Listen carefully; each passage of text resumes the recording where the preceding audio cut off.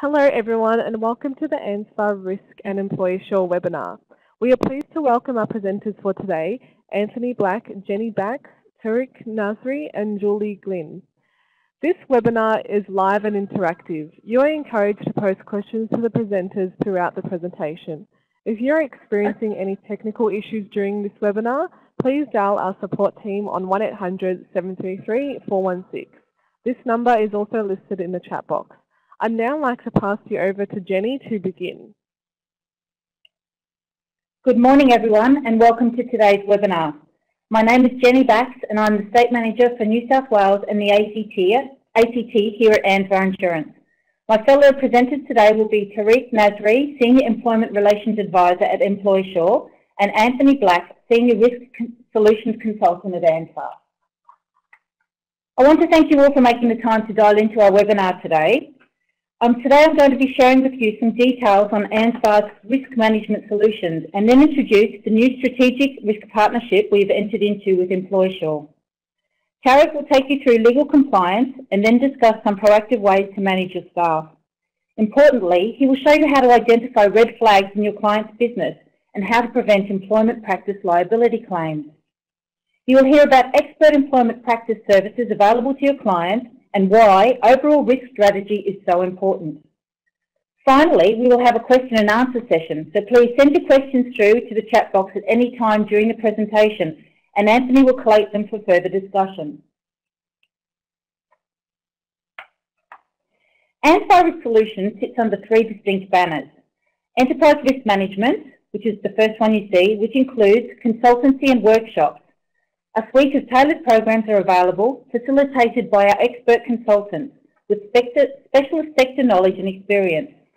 These include risk and governance consultancy, advice and training, risk maturity assessment, risk improvement planning, strategic risk identification programs, strategic board and executive workshops, and business continuity.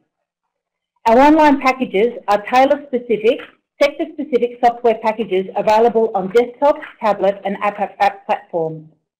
We have three packages available. Learn, which is e-learning modules that enable organisations to create and deliver online induction and training courses for employees and contractors. Incident, which is an intuitive process that enables staff, contractors and volunteers to report an incident or issue online as soon as it occurs, and then enables the organisation to manage the incident right through the quality cycle. And audit. Any regular planned tasks such as audits and fire inspections can be scheduled and tracked in the system with notification and alerts delivered to the appropriate responsible person. Our risk partnership offers specialist risk advice and online tools to organisations. We have risk quality surveys that encapsulates the traditional site survey process for property and liability risks, along with the use of drone technology together with lasers, which enables identification of targeted and specific information that supports good risk management decision making. Our online risk education hub provides simple sector relevant tools and fact sheets to help the prioritisation and management of risk.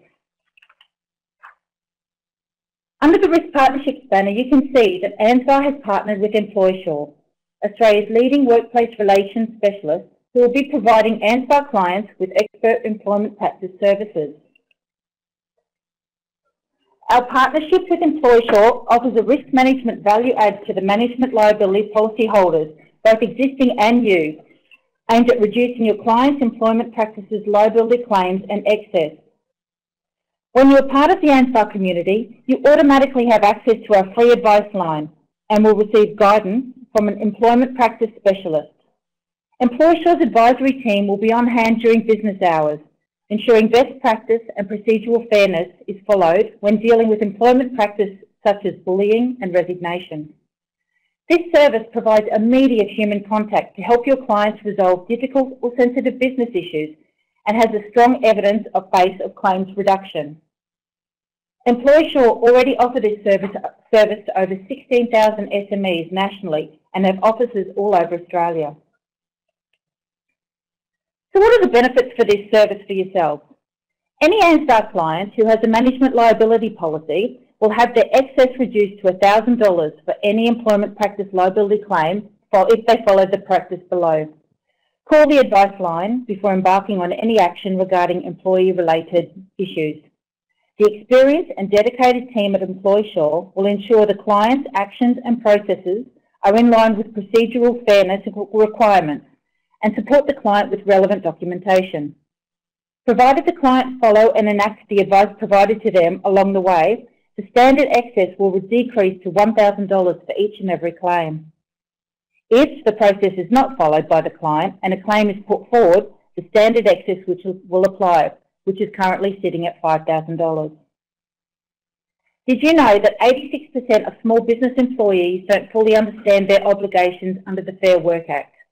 Getting it wrong can be costly and stressful for them. I'd now like to introduce Tariq from Employsure, who will discuss the Fair Work Act, proactive ways to managing your staff, how to identify red flags in your client's business, and the key ingredients to help prevent employment practice liability claims.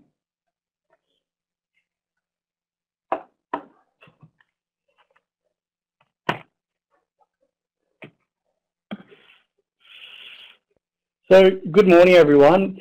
I guess for today, what I'd like to focus on is key areas of risk and ways which those risks can be mitigated through, I guess, correct documentation and general awareness of the legal requirements and processes as far as the employment framework in Australia is concerned.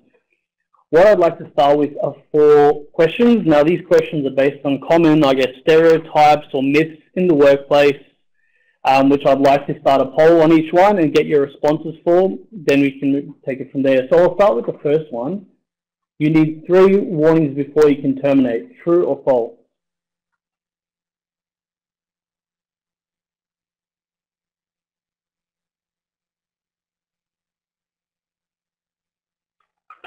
Okay. All right, we'll stop the poll there and we'll have a quick discussion about that result. So from the results of the first poll, it looks like the majority of us feel that you need 3 warnings before you can terminate. So the answer to this question is a little bit of a trick question. The answer to that is no, you actually do not need 3 written warnings before you can terminate. The current requirements of the Fair Work Act or any other legislative document don't actually prescribe any specific requirement for 3 written warnings. However, unless you've got a very serious situation which require, for example, serious misconduct, there's a lot of case law which demonstrates that, you probably should have some type of warning process in place. However, that's on a case-by-case basis as well. So the real answer to this question is technically no. However, again, as a good example of how ambiguous employment law can be, there is still that requirement there based on individual circumstances. So moving on to the second question. So you can terminate someone on the spot for serious misconduct. What are our thoughts?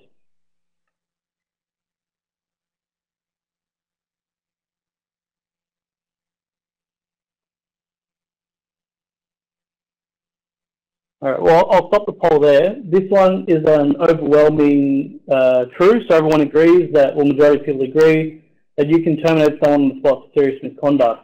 The answer to that one is no. Now, a little bit of it, again, similar to the first one, logically speaking, if I have an employee who punches another employee in the workplace, you'd obviously be saying, well, that's your job gone. And yes, that is the case. However, if you were to terminate someone on the spot, the requirements for unfair dismissal is that first and foremost, you have a valid reason for termination, but secondly, that you followed a valid process. So you can still, fall victim to an unfair dismissal claim, even when your employee, for example, is engaged in gross misconduct, if you don't follow the process when terminating them. So you can terminate, obviously, for serious misconduct, but, the clients need to be aware that there's a process for that. So if somebody does that in the workplace, sure, stand them down, run through a disciplinary process and go through the requirements prior to termination. Otherwise, it's just opening the doors for a claim. So the third one, if an employee does not hit KPIs, you can terminate them. What are our thoughts?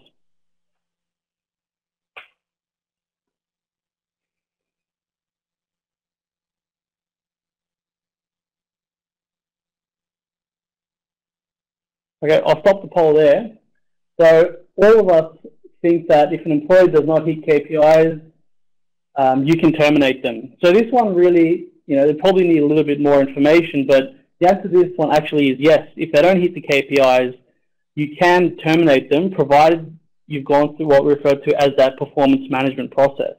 So depending on the size of your business or the client's businesses, how many employees they've got, all these things will be factored into consideration. If they've given somebody 2-3 months, for example, to improve their performance, they've gone through clearly established KPIs, the individuals are able to perform it, they've provided this required support and training, and they're still not meeting those KPI requirements, if they've given adequate notice through that, it does create grounds to terminate. However, that being said, also correct in that if I've got 50 employees and I run one performance management process and they don't hit their KPIs, you probably can't terminate. It's more about, again, going through the correct process, which is, I guess, the theme across all of these questions. So the final one, you can terminate someone via text. What are our thoughts?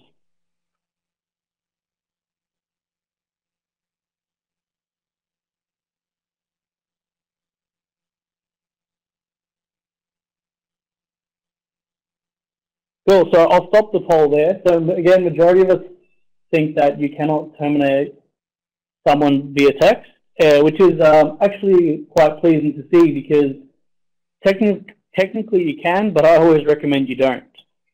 So with termination via text message, you can do that provided you've gone through the requisite procedural requirements. So provided you've had the correct meetings, if the final outcome is advising them of termination, the Fair Work Act or the regulations don't actually prescribe a specific way of how you're meant to notify someone of termination. You can do it verbally, you can do it by email, but the preference, of course, is always to do it in person, at the very least via a phone call. But that being said, it doesn't mean you can't do it, which is interesting because, the last questions we looked at, how strictly they apply various requirements, and for something like a text message, they're really blasé about it. So again, it's one of those which is a lot of ambiguity around it. So thank you very much for your participation in that. We'll talk more broadly about, I guess, the framework in Australia now.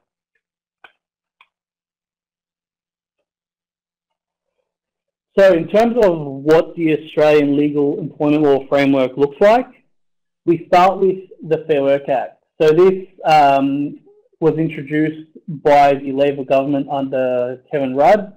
It overtook the Work Choices, which was introduced by the Howard government, and has been in place since then, since 2009. So this is the federal document in Australia which covers all private enterprises and businesses and corporations, or anyone defined as a constitutional corporation under the Constitution.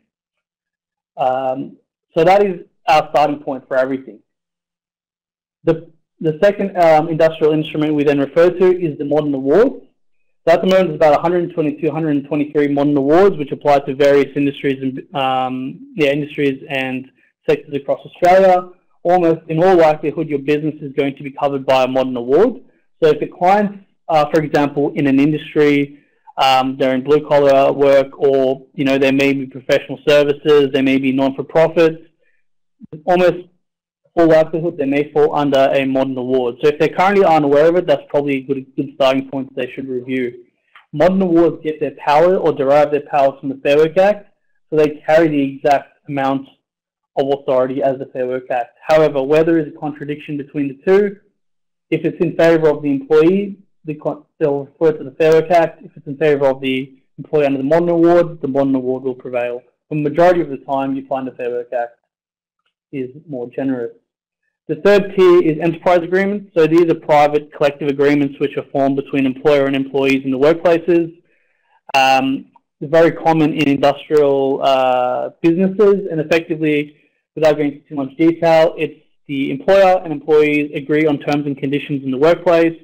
They go through a process and they arrive at an agreement that these terms and conditions will bound our employment relationship, such as terms and conditions of employment, types of employment, hours of work, and wages. And finally, the most basic and the one we all have is the contract of employment. Contracts of employment can be written, they can also be verbal, or they can be implied via conduct. So just because you have someone working for you for 2 years and they don't sign a contract, doesn't mean the contract's not in place. It can be enforceable by implied behaviour. If they're continuing to come to work, you're paying them a wage, there's a, effectively, in the traditional sense, a contract in place. Now, it's not a legal obligation to have a contract, but, further on in the slides, we'll go through reasons why you should have one as far as certainty of employment, ambiguity, and reducing risk in the workplace in view of recent cases and decisions.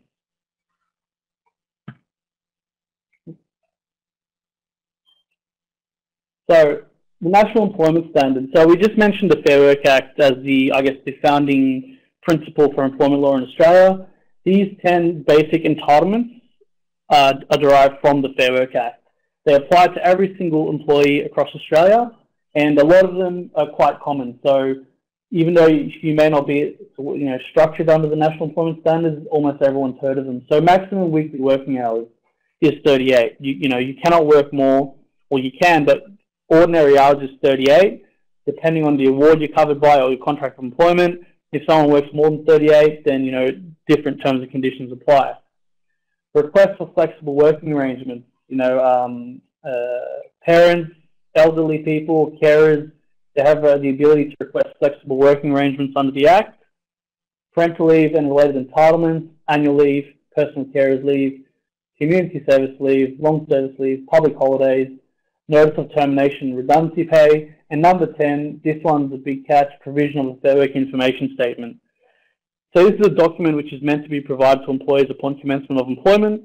A lot of employers, particularly small businesses, or not necessarily even small businesses, just aren't aware of it. And the Commission doesn't do a very good job of notifying employees that they should be aware of it. So that's a big one there. That it's available online and it's easy to provide. So if your clients currently aren't aware of it, that's something they need to do, because it actually is in breach of the National Employment Standards, and it's such a simple measure to correct. But most of the people have heard of these or are in receipt of these, and if someone is not in receipt of these, it's in breach of the obligation. The national minimum wage, the 1st of July every year, the federal minimum wage increases based on what the full bench of the Fair Work Commission determines as a reasonable increase. So this year it was 3.5%. I think last year it was 3.3%. So we've had pretty big increases the last 2 years.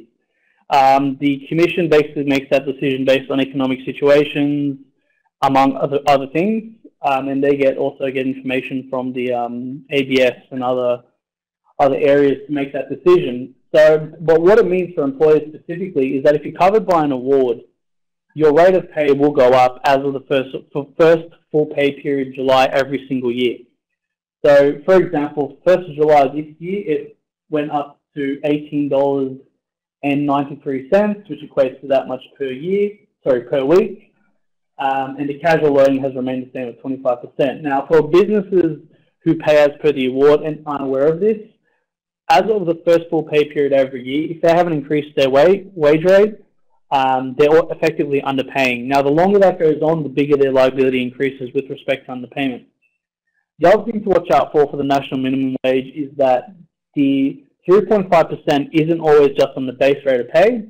It's also on the base rate on allowances. So, for example, if you've got a percentage-based allowance, for example, your first aid allowance of 15% based on the standard rate under the award, because the standard rate is going up, the applicable allowance, which is based as a percentage of the standard rate, is also going to go up. So you're also missing out on those key allowances. So that's a big watch out coming, to the 1st of July every year.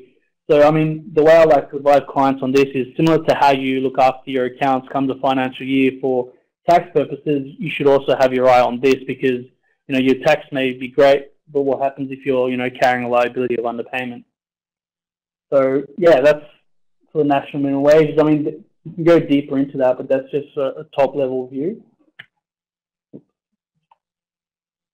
Right, so I guess this is trailed on to what I was saying before with respect to risk of underpayment. Now, you've got 2 regulatory bodies in Australia at the moment for employment law. I'm not looking at the state system. This is just federally at the moment.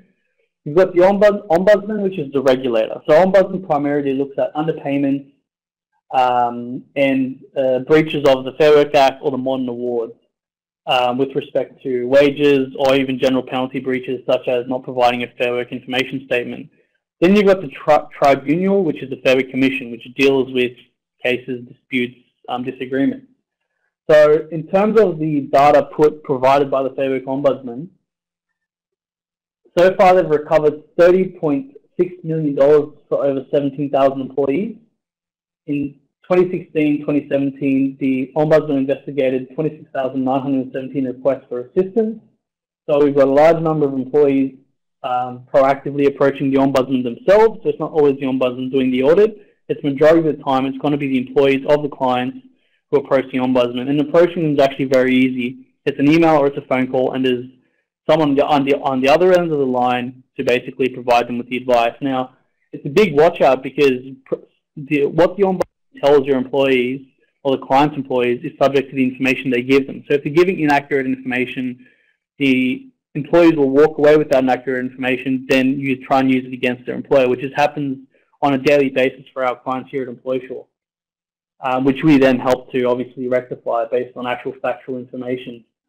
But yeah, I mean, I won't go through them more, but you can have a read of those. The Ombudsman is very, very proactive. I mean, you may have heard of in the last 2 years, 7-Eleven, Caltex, Domino's, Pizza Hut. I mean, the whole amendment to the Fair Work Act for vulnerable workers, you know, franchisor obligations came about as a result of those cases. So it's a lot of people think that, oh, you know, I'm not going to be audited, but a Fair Work audits are random. You know, they can go as into, you know, NARA or Lithgow, or they can come literally into the CBD based on where they feel that there is potential breaches. So it's one to always be on the lookout for.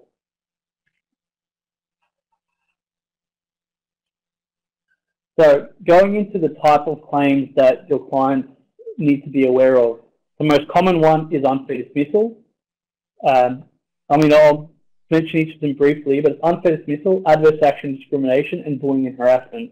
Now, a key takeaway with unfair dismissal is the eligibility to bring this type of a claim is subject to the size and scale of your client's businesses. So if they have 14 or less employees, an employee can bring a claim for unfair dismissal after 12 months of service. If you have 14 or more employees, they can bring it after 6 months of service, which is funny because a business with 15 employees and a business with 1,000 employees, the threshold is exactly the same. So that's something they need to be aware of. What it actually means is that if an employee brings an unfair dismissal claim, they're effectively saying that they'll terminate for reasons which are considered to be harsh, unjust, or unreasonable. So we're not looking at unlawful termination here, for example, termination because somebody is of a specific gender or whatever else it may be. It's purely because it was harsh, unjust, or unreasonable. Now, the criteria for that is quite broad, and it's really derived from case law, but the takeaway for clients is if you're going to terminate somebody, first of all, understand is it serious misconduct or general misconduct? Do you have the correct disciplinary procedure in place in your policy handbook and are employees aware of that? And secondly, if it's general misconduct, do not treat it as serious misconduct, go through the warning process. Now, if you've got, for example, 6 employees and your employee's been there for 8 months, you know, that process is going to be a lot, I guess, more straightforward because they haven't got access to unfair dismissal, so you can effectively have one meeting and move them on subject to there being no other risks to be aware of. Whereas somebody for 2 years, you know, you need to then treat it a little differently without going into too much detail. So from that example, you can see that there's a lot of ambiguity and there's different trigger points for different types of matters, which we will be able to assist them with based on the information that they provide us so that they can make the right decision to reduce the risk for their businesses. Now, the second one is adverse action. Oh, sorry, before I go into adverse action, with unfair dismissal, as far as actual risk is concerned, the worst case scenario is 6 months of wages if it goes, for example, to arbitration. So 6 months of wages, so if an employee is, for example, on $100,000 a year, they'll get half that as a worst case scenario, or if the commission sees fit, reinstatement of employment. So that is the worst case scenario. So imagine you spent, you know, $25,000, $30,000 defending your arbitration at the Fair Work Commission.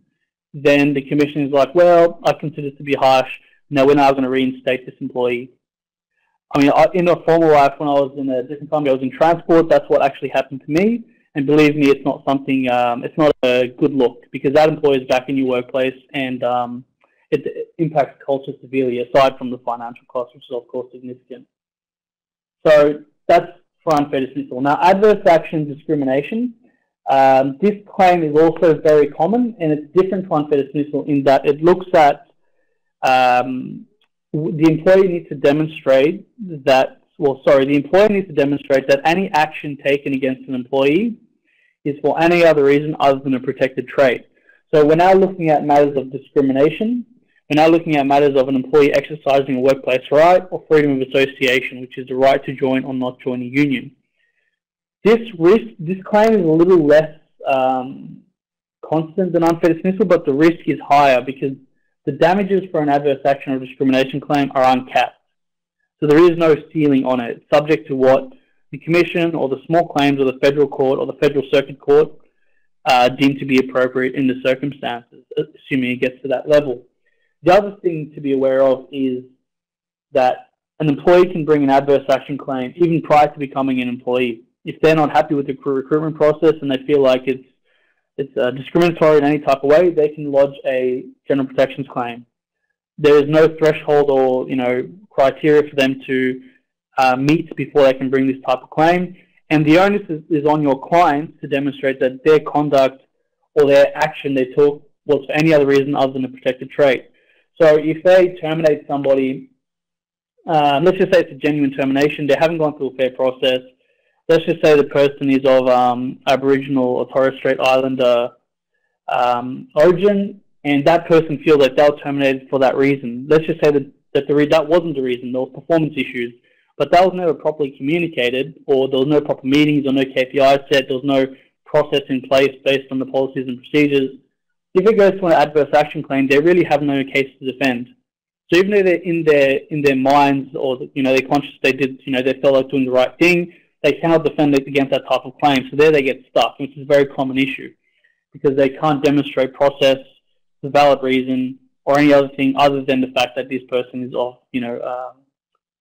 Aboriginal Torres Strait Islander origin. Now that's quite an extreme example, but that's just to showcase, how it can work. Now that's the second one. Now the third one is bullying and harassment. Now this one encompasses more of a workplace health and safety view.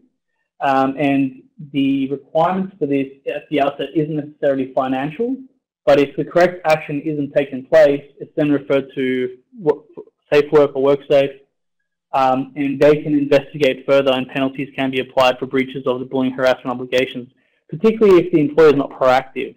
The key takeaway for bullying and harassment is you need to be proactive to mitigate the risks of this. So if you've got an employee approach you and say, this person I feel is like bullying and harassing me, sometimes the appropriate response is we'll tell them no, and if they do it again, come let me know. But if someone says this person just touched me on the leg, that's probably not one where you're going to say no next time. That's probably 1 year where you probably need to take more of a proactive approach. So it's a judge on a case-by-case basis. And we'll go through an example later on about where a business was actually fined because they effectively took that approach. Someone advised them of potential sexual harassment allegation, and they effectively said, say no next time. That's probably not good enough. Again, this is where the workplace health and safety obligations tie into that. Now, if you get that type of a claim, you're required to respond within 7 days, and the response effectively needs to outline, your response to the bullying harassment complaint. Just before I move on with that, to give some assurance to that, reasonable management direction is not bullying and harassment. If you try and discipline an employee based on reasonable grounds, performance management, someone based on reasonable grounds, ask for meetings, those types of things are obviously not considered, bullying and harassment. Although the employee may try and claim it, you just need to demonstrate the reasonable process, but also a reason for it, because otherwise you'd never be able to manage. Everything would be bullying and harassment. So those are the three watch outs for clients, and I guess the takeaway for that is not doing anything is probably the worst thing they can do. Or not even being aware of the trigger points is also the worst thing that they can do as far as risk is concerned. So at the very top level, potential liabilities, and again, this data is drawn from the Fair Work Ombudsman, but in the last year, 33,000 applications were received by the Fair Work Commission, 26,000 complaints were dealt with by the Fair Work Ombudsman. Now, what I'd like to highlight here is these are two separate bodies. The Ombudsman deals with underpayments and things such as like that, underpayments, breaches of awards, allowances, non-payment of entitlement and termination, for example. Applications to the Fair Work Commission are, for example, your general adverse action claims, discrimination claims, bullying and harassment claims, unfair dismissal claims. So that's more accurately just over 50,000. Well, I should say, yeah, more closer to 60,000. So you need to combine those two complaints. We went through to the Ombudsman and the Commission. Now, 8 in 10 employees have experienced bullying. Now, not 8 in 10 employees aren't going to complain to you about bullying. So this is one where you need to be mindful of your workplace culture and trends or issues where you may see in the workplace, particularly if you see individuals are isolated or if there's ongoing behaviours in the workplace. Because a key note for bullying is that it's repetition of behaviours. If I go to somebody and I swear at them once and I walk away, that's not bullying, that's harassment. But if I do that every single day, well, now it's going to become bullying.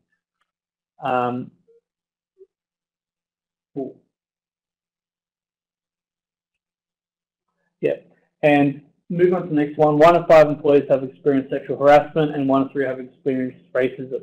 So again, these employees aren't going to come, and raise an issue every single time this happens for various reasons.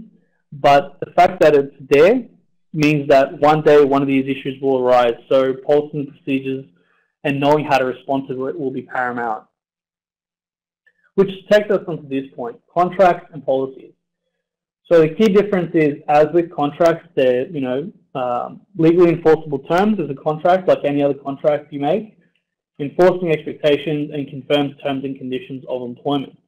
Now, the same common law principles you have with ordinary contracts, intention, agreement, consideration, enforceability, illegality in form, capacity to enter into a contract, all those terms which would deem ordinary contract voidable or reputable remain the exact same for an employment contract. The principles are the same. So, for example, if the modern award, for example, has, say, the hourly rate is $25, and if you enter an agreement to pay $20, or if your client does that, say, oh, we'll enter into a contract, we'll get an agreement, we'll just pay below the award, that will never be enforceable for the reason that it's not, the terms of the contract are not legal. You can't enter into a legal contract like any other contract in any, I guess, walk of life. So it's important to be aware that you cannot contract out of legal obligations, but you can include in your contracts things which otherwise would not be protected under the law. So that's your contract of employment. Now, as previously mentioned, you're not required to have them, or they're not required under the law to have them, but our recommendation is that they should absolutely have them, because it removes ambiguity, it ensures certainty, and a perfect example of that is recently we've had a case, there was a case in the Commission with respect to a casual employee who worked, I think, for 2-3 years. There was no contract of employment in place. There was nothing defining that he really got a casual loading. However, when it went to the Commission, it was deemed that based on the nature of how he was engaged, the ongoing work, he was actually a permanent part-time employee. So in that situation, having a document may not necessarily have saved that client from having to, back pay, annual leave and other entitlements, but at the same time, it would have added the actual level of certainty to demonstrate to the Commission that we're well and truly aware of how we're engaging this individual. With respect to policies, this is your, I guess, company playbook or your business, rules and regulations. You determine what your policies and procedures are. You do not require your employees' agreement to amend the policies and procedures. And as part of the terms of their contract, there should be determined there that they agree to abide by the policies and procedures in your workplace. So this is your starting point to regulate the culture in your workplace. So often a lot of clients, they see this as a tick box or a, yep, we've got it and put on the bench, but you can effectively use policies to dictate how you want to manage your culture in the workplace. But also what the rules are. If I've got a policy and procedure with respect to use of mobile phone in the workplace, but I never make employees aware of that policy, the Commission will never allow me to enforce that policy without making employees first aware of it.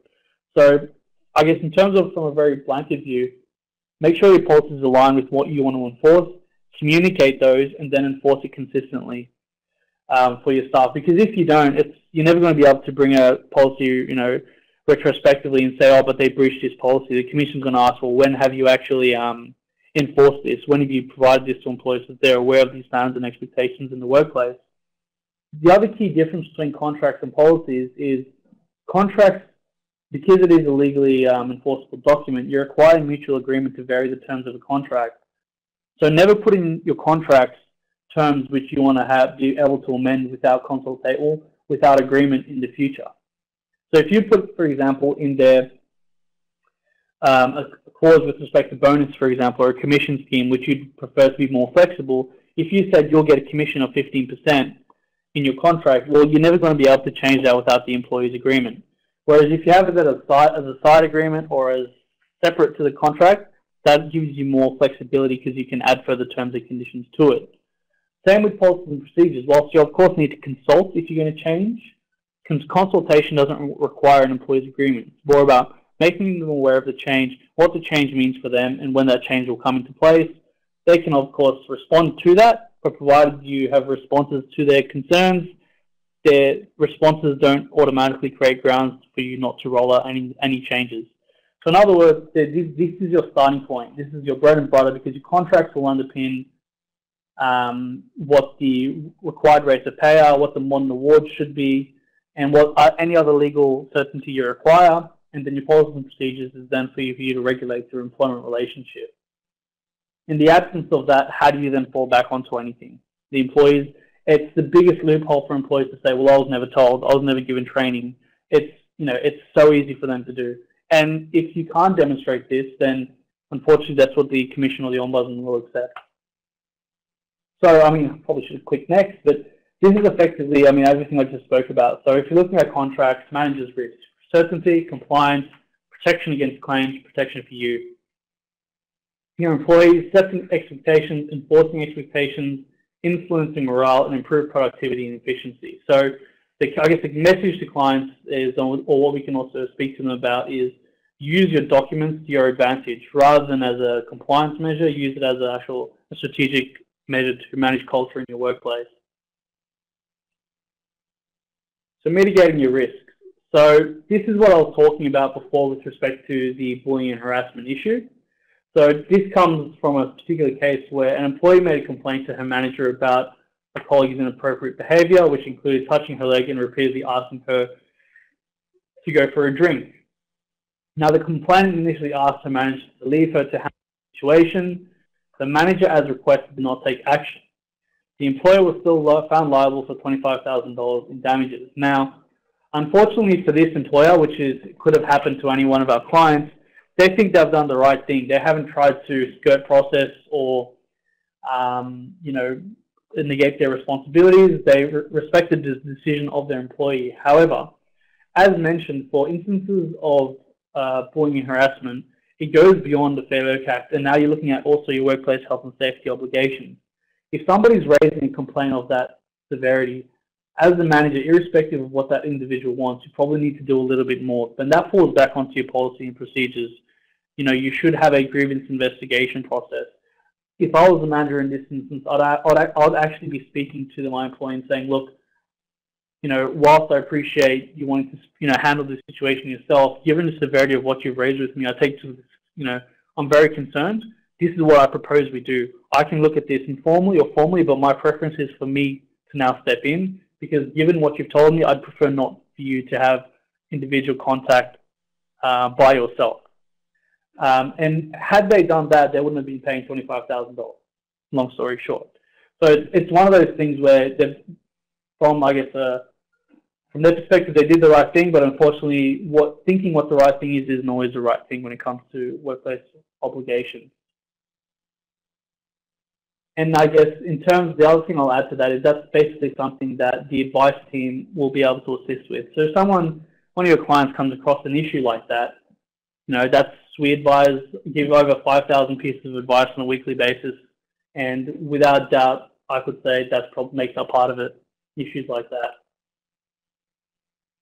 So in terms of navigating a changing landscape and what you need to be aware of, I'd like to focus on my final slide, where there's frequent changes to the employment law framework in Australia. So as mentioned, every year the annual minimum wage increases, but subject to what industry you're in, there can be individual specific increases to your wage rates as well. I mean, a common one is the real estate industry award that and started this year, that award, terms and conditions of that award drastically changed, and that was outside the normal 1st July increase.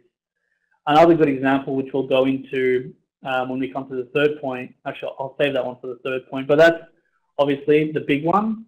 The second one is changes to the Fair Work Act. The perfect example of this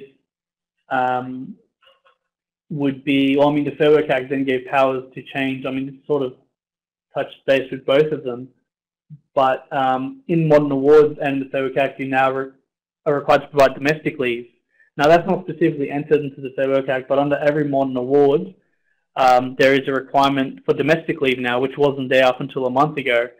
As of the 1st of October 2018, which was just yesterday, casual employees under basically all modern awards who have more than 12 months of service and who can demonstrate that they're regular and systematic can now approach their employers and seek permanent full-time or part-time employment. And now you've got however many employers we have in Australia who are now effectively going to have casual permanent employment. Now it's on the employers to then demonstrate that you know, that they actually don't have permanent work available, or for any other reason they need to provide legitimate business grounds. Now, if you weren't aware of these upcoming changes, you're not really prepared for them. Whereas if you know they're coming, whether you agree with it or not is really a byproduct, because there's not much, aside from lobbying and advocacy, which happens in the background, as the employer and your focus is on your business, you know, you need to be preparing for these changes. And those are just, you know, very basic examples. Domestic violence leave and casuals, which has just happened over the last 2-3 months. And yeah, and finally, new changes to codes of practice. That's more specific to workplace health and safety. Workplace health and safety and employment law, it's like the legislation's alive.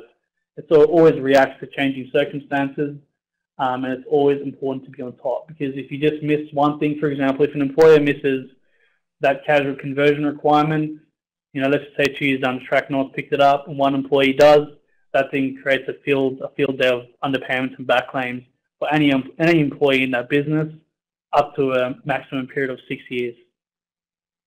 Okay.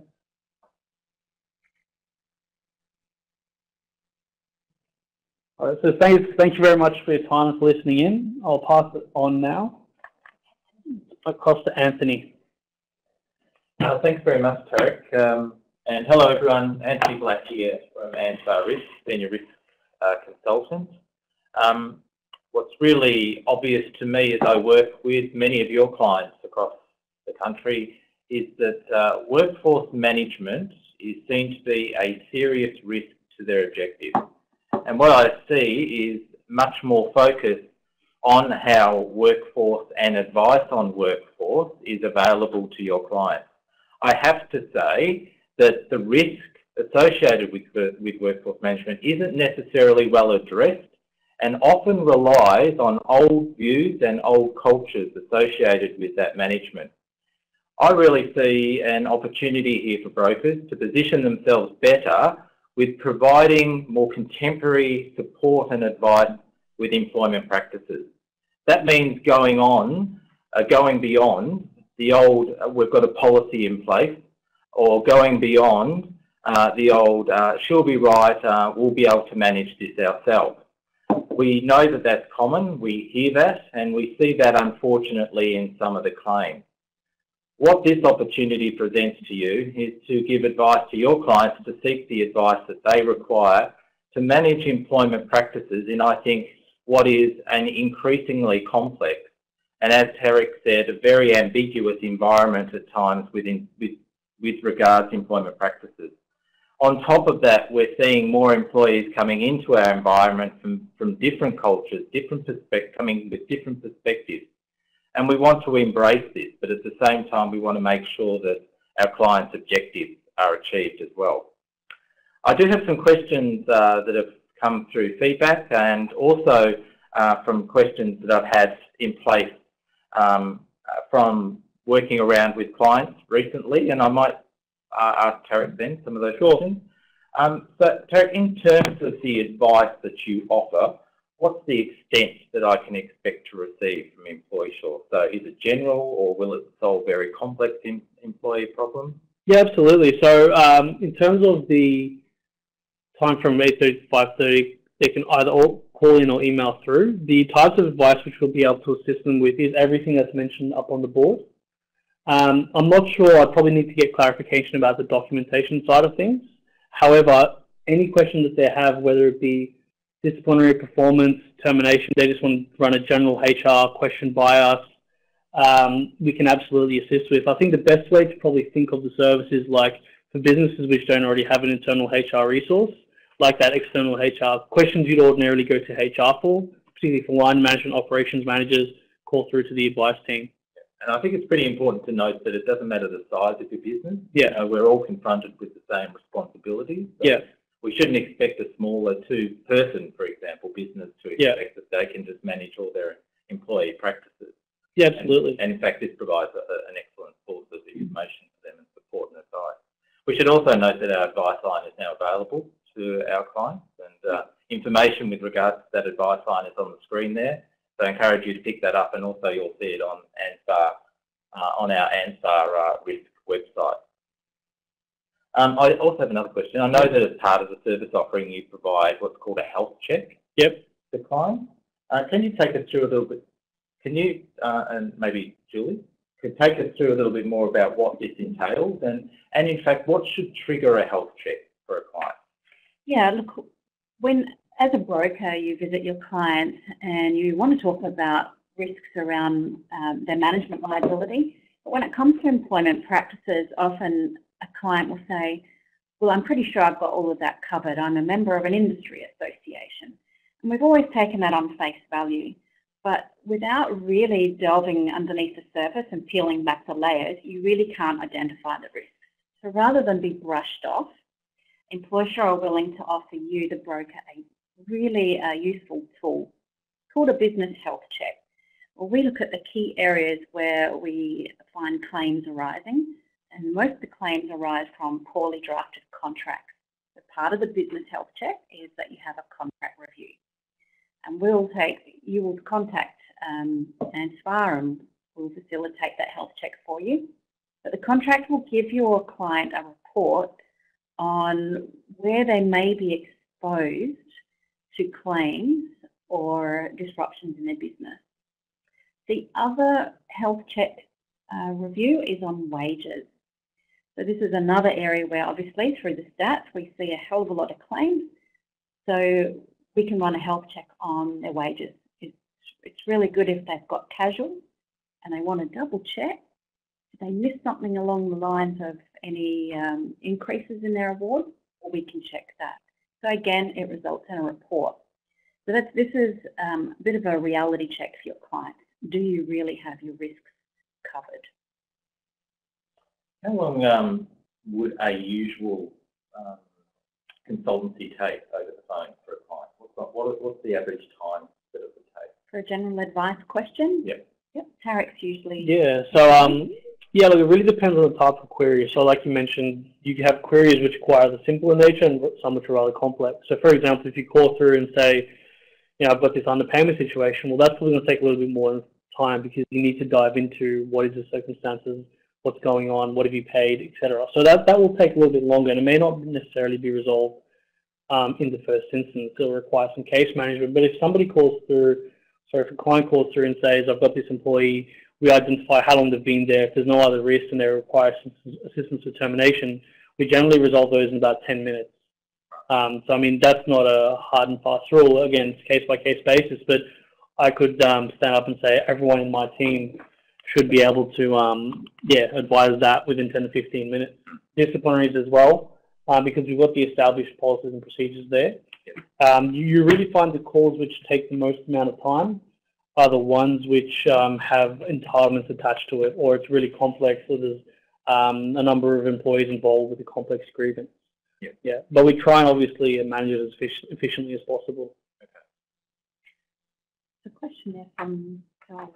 Yeah, we have a question here about if the client has engaged Employsure directly already, can they now cancel the service as they'll receive this as an Ansvar policyholder? Yeah, with the Employsure service, advice is only one component that they're paying that membership for. So the answer is no, because Employsure's service is a whole lot more than just an advice line.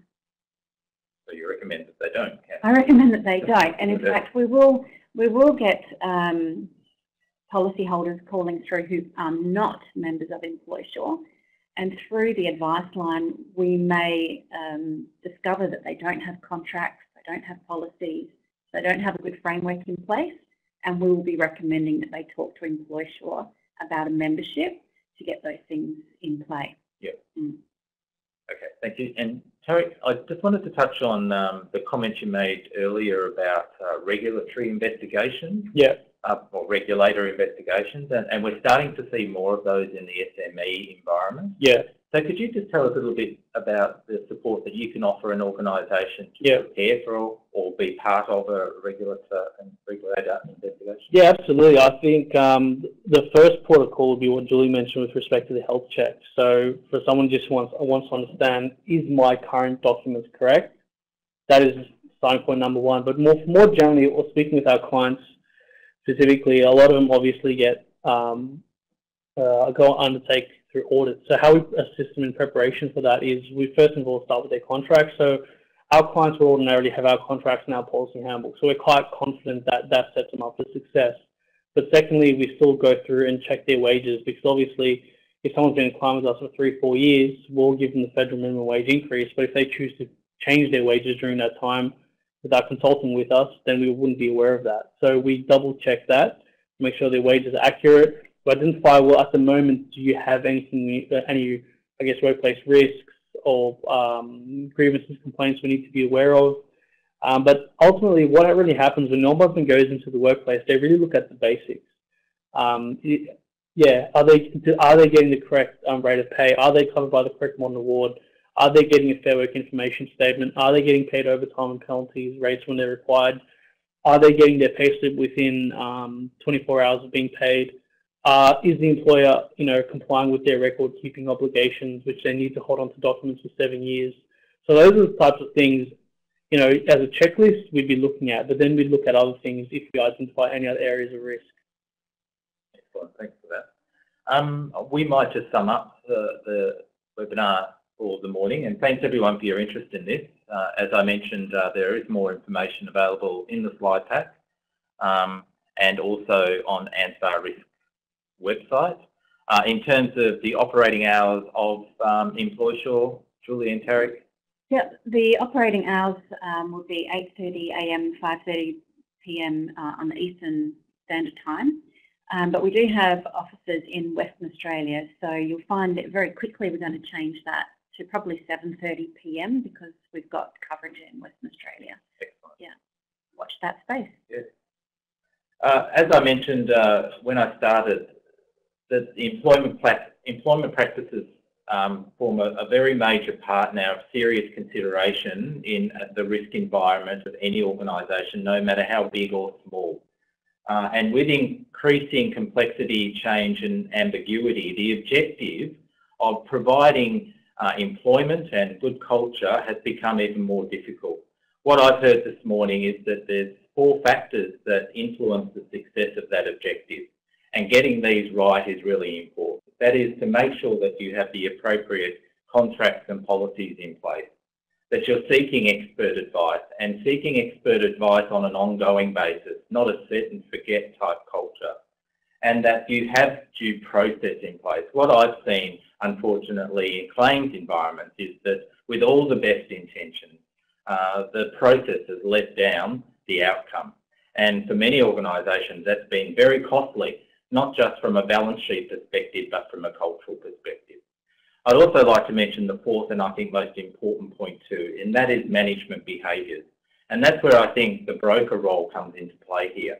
You have direct contact with your clients. Management behaviours will always dictate the success of the advice of something like Employsure, because we need to be encouraging a change in behaviour, to accept advice, to acknowledge the complexity in which your organisations operate, to acknowledge the regulatory and changing landscape that employment practices can.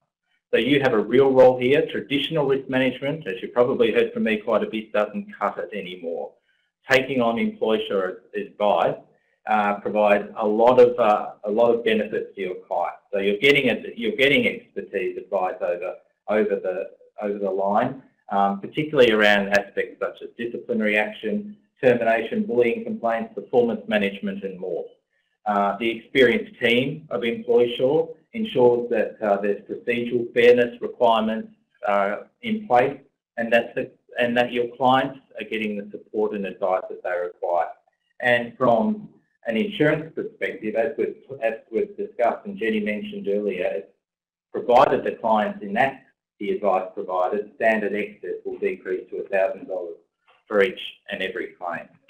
And ultimately, from a risk management perspective, when we think about achieving objectives, this will make for better outcomes, better employment practices, and lead to better cultures. So thank you very much for your time this morning. I hope that's been useful for you. Please continue to ask some questions while we still have a little bit more time online, and we'll get to address those in the information packs that we provided to you. So good morning, everyone, and thanks for participating in the webinar. Thank you, Anthony. Thank you to all our speakers for your presentation, and thank you to everyone for attending the webinar. If you haven't done so already, please fill out our survey, which is on your screen now. We thank you in advance for your feedback and wish you a good afternoon.